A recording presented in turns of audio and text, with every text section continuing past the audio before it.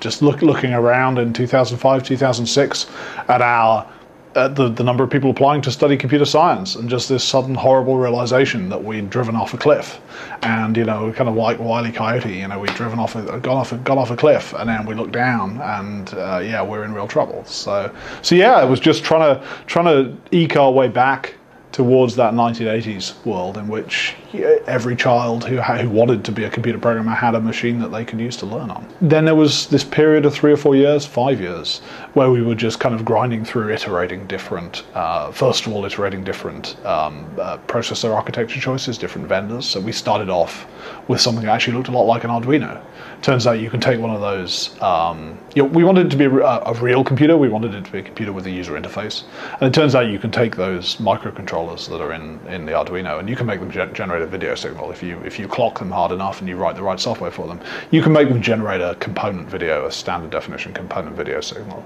And so we started off, I still have it, it's a piece of Veroboard, which is about that sort of size, which has an Atmel chip on it and a block of SRAM, and it gives you actually a very kind of a 1980s computer experience. And the lovely thing about it is, because they're all 0.1 inch through hole components, you can build it yourself. You can build it it takes about an afternoon, a rainy afternoon. You can go in with a piece of Veroboard and some chips and come out with a computer.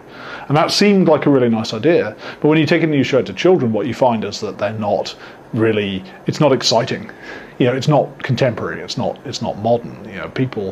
Those computers we got in the 1980s, we didn't necessarily get them to learn to program on. We got them to play games on, we got them to do other things with, and they just wheedled their way into our lives, right? They snuck into our lives, and once they were in our lives, then we learned to program. We didn't necessarily get them, And so really, I think probably most of that 5-year journey was about seeing if we could reconcile the idea of a $25 computer with a feature set that would make it attractive to a modern child. And another thing we found with all of these, and with that and with some subsequent architectures we tried, what we found, all of which were based on kind of very special purpose pieces of hardware.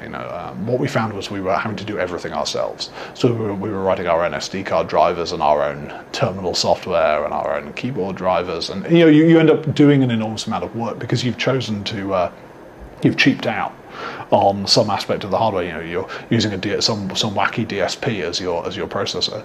You're writing this giant software stack yourself, and it was only really at the point where we got into a point where we put an ARM. We were lucky enough. So my day job for most of that period has been working for a company called Broadcom, who are a big fabulous semiconductor company. We make chips for communications. Pretty much every communications application has a Broadcom chip, we were looking at a range. We took the Raspberry Pi concept through a series of Broadcom chips, seeing whether we could get something compelling, and we were very lucky that towards the end of that period, one of these chips ended up with an ARM in it, and so we made that leap from this special purpose world with us doing all the work into a very general purpose world where really what we're making is an ARM Linux box. And so we're a not-for-profit. Our funding came from a couple of us throwing money in a hat. Quite a lot of money in a hat, but it was quite a big hat. But it was that seemed appropriate. But the thing that was really surprising to us after we announced in 2011, after it kind of almost leaked out, it was just a kind of a slip of the tongue.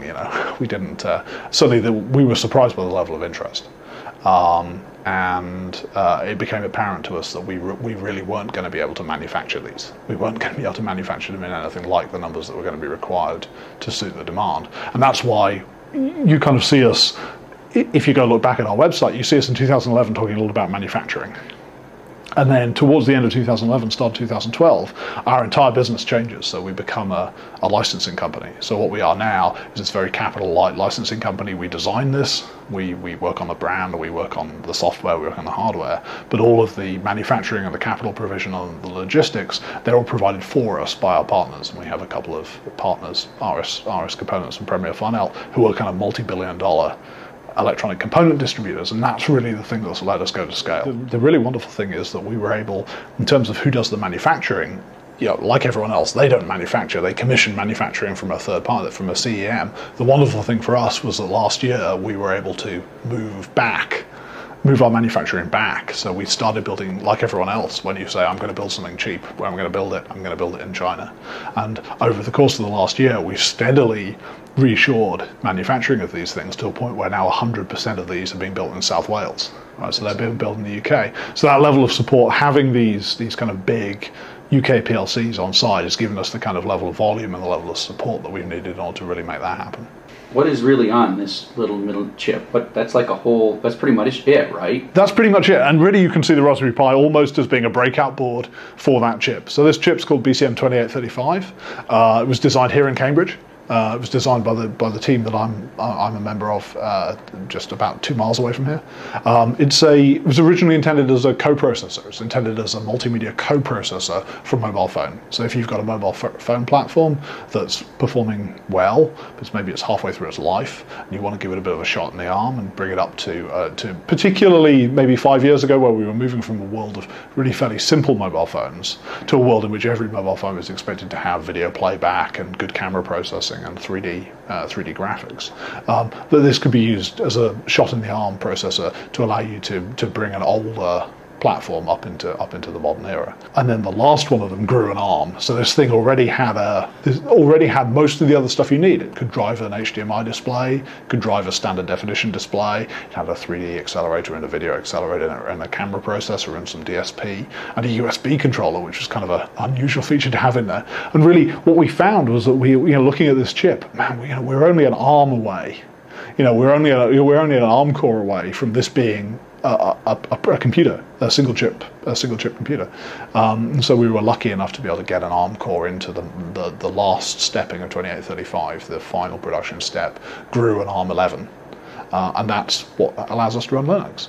The really interesting thing has been that a lot of what people have done with this has been hardware hacking. We have these GPIOs here, which for me kind of a little bit of an afterthought in the design. But in practice, a lot of the cool stuff people have been doing, adults and children, have been about using this as a machine. Because you ask, is this just a cheap PC? What can this do that a PC can't do? And in a lot of ways, it is just a cheap PC. But this stuff is something that your most expensive PC can't do without an add-on card. And so people have been taking these, they've been putting them in boats, and they've been putting them in planes, and they've been putting them under balloons and sending them up to the edge of space, and they've been using them to automate their homes. There's a wonderful example someone had the other day of an augmented microwave. He'd taken an old microwave and completely overhauled the user experience of using this microwave. So it had a new touch panel on, it had voice commands, it had a web interface so you can control it from your iPad, it had a barcode scanner so you could scan the product, and he'd built a database that mapped barcodes to cooking instructions, so you could just scan it, put it in, and it would cook it for you. And he built this thing with a Raspberry Pi. It's given people access to a kind of a level of technology. It's given people access to a platform that they can use to do all this really amazing stuff. And so it's wonderful because a lot of the people doing this are adults, right? But the lovely thing is, a lot of these things adults are doing with it feed immediately into the range of projects that are available for teachers. We take this and we take it into schools, and at the end of the lessons, mixed ability classes, at the end of the lessons, there's always a hardcore of kids, boys and girls, who you have to basically prise the thing out of their hands. Because, particularly if it's their first experience of programming, and even if they've done something very simple, like we often use a snake game. Even if they've done very simple stuff like change the color of the snake or make the snake go a little bit faster, that kind of power, you can see it in their eyes, that they're like, hang on a second, I can make this machine do what I want. And for a sizable minority of children, that's a really, as it was for me, I think, a transformative experience.